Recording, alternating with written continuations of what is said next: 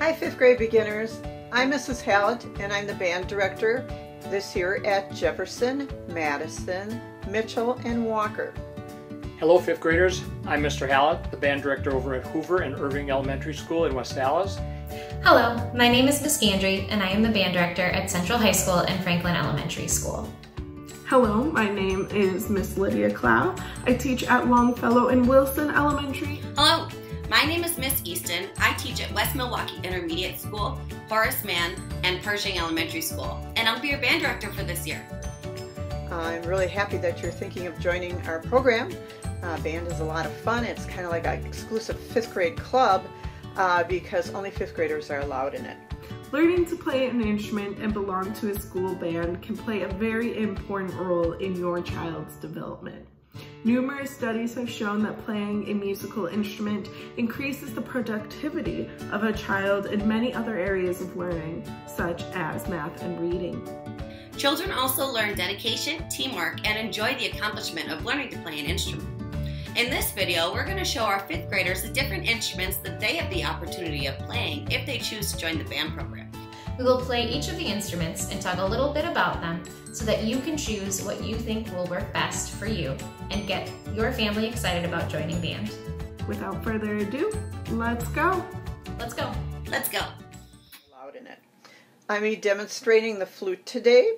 Okay, the flute is the only end-blown instrument, which means you're blowing across a hole to make sound instead of instant to the end of the instrument. It's a long instrument and it goes off to the right side of your body. And the song I'm going to play for you right now is Jurassic Park.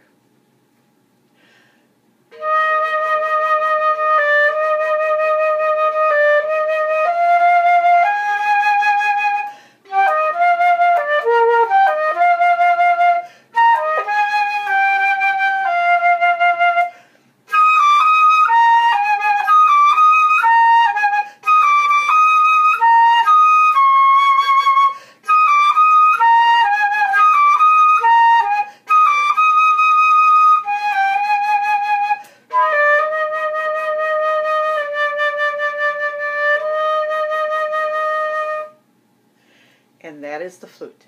Flute is the highest instrument in the band except for the piccolo, but in elementary school we do not have piccolos. So again, this is the flute. Right now I'm going to introduce you to the oboe. And this is what it looks like. Okay. It is an end-blown instrument, which means we're going to blow into a mouthpiece on the end of the instrument. It's a really unique sounding instrument. And I'm going to play you a song that I think everybody will know.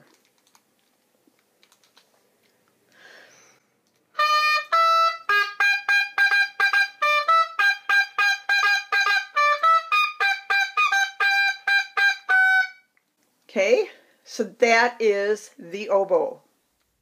Thanks, Mrs. Hallett. That was awesome. I'm Miss Gandry. I am teaching at Central and Franklin this year. And I am coming at you with two different woodwind instruments. So what I have right here might look really similar to the oboe that you just saw. However, this is a clarinet. Now, they look really similar, but the one difference is oboe is a double reed instrument, which means it has two reeds that vibrate together. And clarinet is a single reed instrument. So this one reed, when you get it a little wet, will vibrate up against this mouthpiece when you blow through it to make sound. Now, I really like the clarinet because it can play really low notes and it can play really high notes and everything in between. So with this instrument, I'm going to play a song for you and I want to see if you can guess what it is.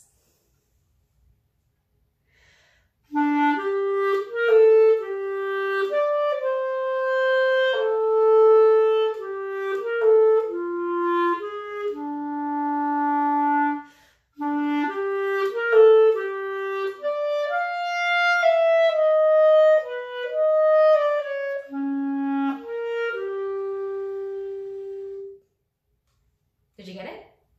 You're right, it's Hedwig's theme from Harry Potter. I have another instrument from the woodwind family, and that is the alto saxophone. Now you see me here putting this on. This is a neck strap. Now this instrument is a little bit heavy, so this neck strap helps you hold it up. The alto saxophone is also a single reed instrument because of this guy right here. And the exact same thing happens. Even though this looks really different than the clarinet that I had before, the air vibrates the reed against the mouthpiece, goes through the tube, and your fingers change the notes just like on the flute, the oboe, and the clarinet. So this is kind of what brings them all together in the woodwind family, right? This alto saxophone is a medium-sized saxophone. It's what you would usually start on when you're beginning the instrument. There's a smaller version of the the saxophone called the soprano saxophone that plays higher notes, a bigger one that plays lower notes called the tenor, and one even bigger than that that plays the lowest notes, and that's the bari sax. But like I said, if you're starting out, you're probably going to use the alto. All right, so just like the clarinet, I'm going to play a little song for you so you can kind of hear what it sounds like. Did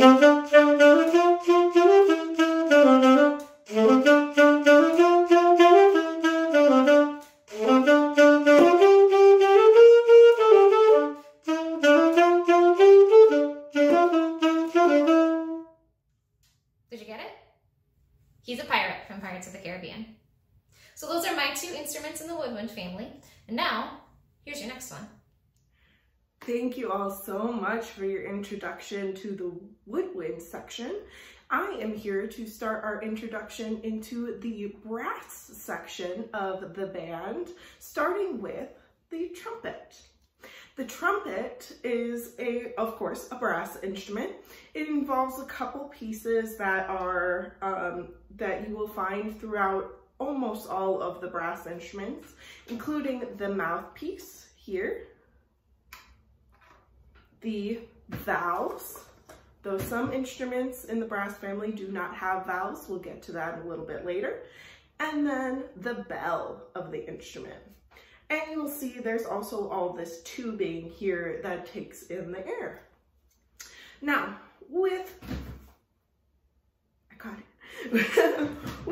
a mouthpiece, you have the two different parts of the mouthpiece. You have the cup where you blow the air through, and then you also have the stem that goes into the instrument like so that the air will go through the entire instrument.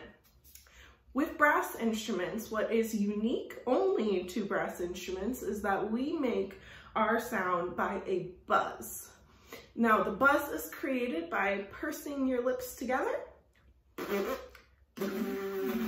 and blowing through. Now, buzz doesn't sound so great without the instrument on top, so let's add the layers. I'm first going to add the mouthpiece.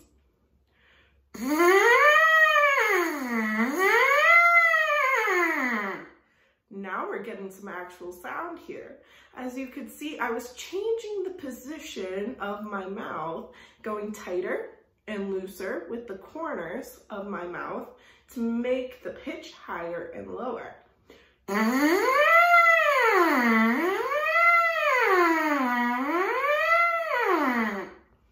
Now, I can take that buzz, now that I have it on the mouthpiece, and I can put it into the instrument and get some notes out.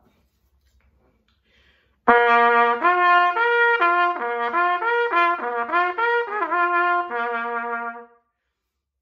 can play higher notes or lower notes, all on no valves being put down.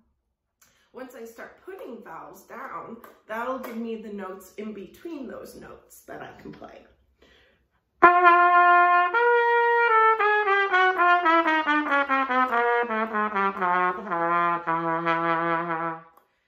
could play quite down low, and I could even play higher than that if I really wanted to. So now, how do we put that together to make a song? Well, we learn the valve combinations, and we learn how we have to tighten and loosen our lips to get the sound that we want, and then we can play whatever we would like, along with using our tongue to help start and stop the air. So here we go.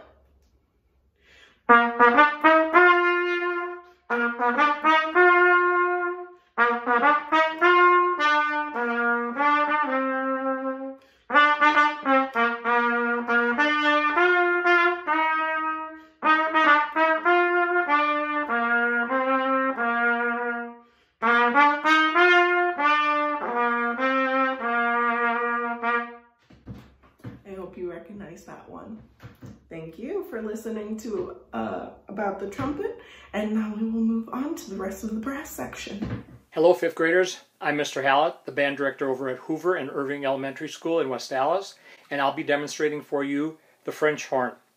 The French horn is a brass instrument, part of the brass family of the band, and as you can see, it's very ornate, lots of tubing. Because it's a brass instrument, it has a mouthpiece in which you produce the sound by buzzing into it like this. I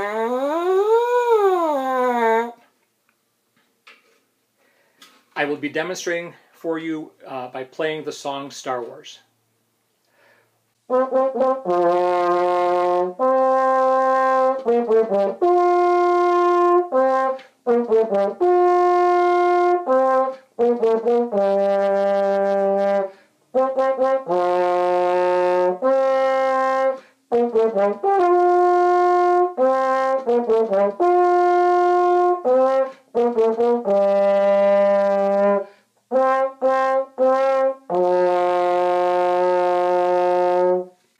And that is the French horn.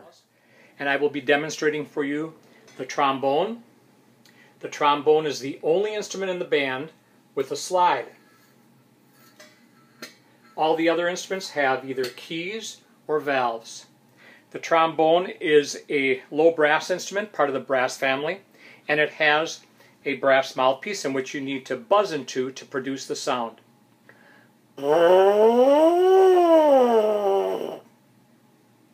I will be playing for you a song called Rally to demonstrate the trombone.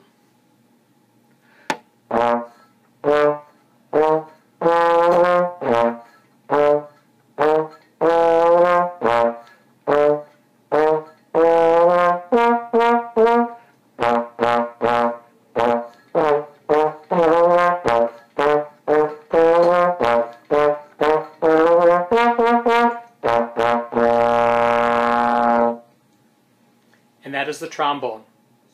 And I'll be demonstrating for you now the baritone. The baritone is a brass instrument, part of the low brass family of the band. Because of that, you have to buzz on the mouthpiece. And that produces the sound. The song I'll be playing for you is the song I played for the trombone with a little variation. It again is entitled Rally.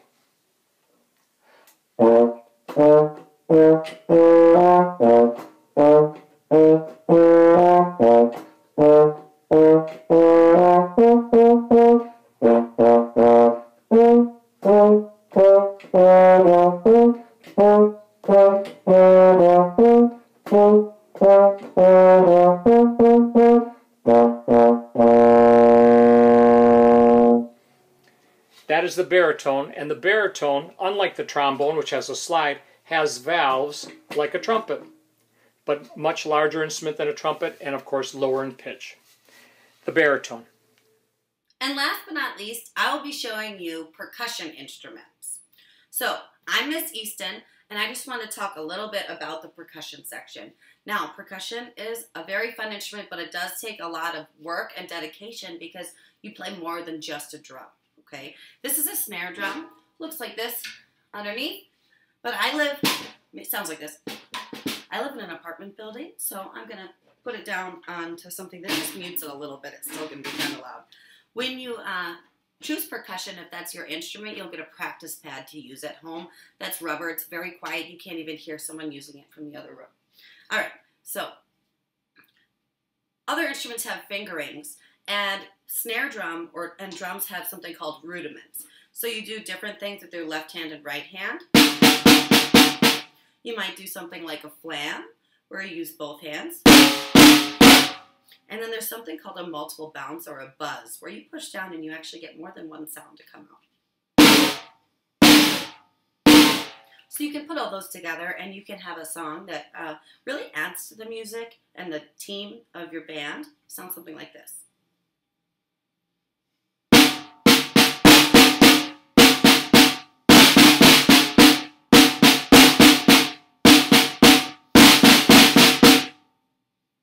Cool. All right, the next thing that I'm going to show you is something else you'll be responsible to learn when you're in the percussion section. This is our beginner bell kit. Now, we don't rent percussion instruments to the students through the district, but before making this video, I checked on Facebook Marketplace and I saw at least 10 different beginner percussion kits on sale anywhere between $150 or less in the Milwaukee area. And then it's yours to keep. We don't rent them, but they are not hard to find. All right. So we have mallets for the xylophone, or the glockenspiel is what it's called. You learn both instruments, so it is a little bit more work and takes a little bit more time. You also have to be a very independent player with a good beat and know that you don't need somebody else, you can play independently. The at-home practice bell kit or glockenspiel is going to sound something like this.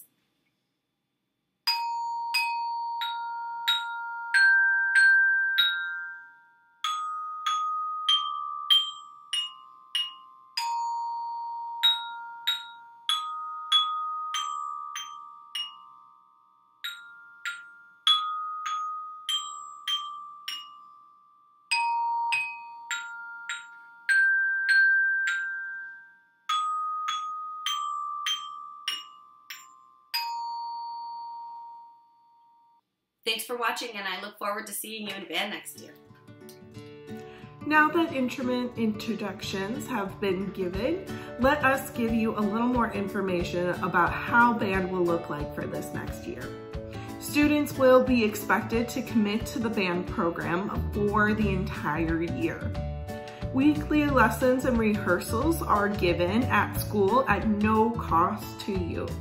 To start, lessons will be given over Zoom call with your band director. We will expect you to practice assigned lesson book pages and band music 5 days a week for about 20 minutes per day. We will perform in concerts when it is safe to do so, and grades will be given every quarter and will be based on attendance and participation at rehearsals and participation for weekly lessons. Students will need an instrument, which we are encouraged to get from the school music store, a relative, or a friend. A limited number of school band instruments are available for $50 per year based on financial need. You will also need a band book, which we will use in lessons and rehearsals. Additional materials may be needed depending on the instrument that you choose. More information on this will be provided in the band recruitment registration Google form that is attached to this video. If you are interested in being a part of the band program, please complete this form and turn it in to us by Friday, September 11th. We hope that this video gets you excited about being a part of the West Allis, West Milwaukee band program. If you have any questions, please feel free to contact the band director for your school via email. We look forward to hearing from you and working with you this next school year. Let's make music together. Let's make music together. Let's make music together.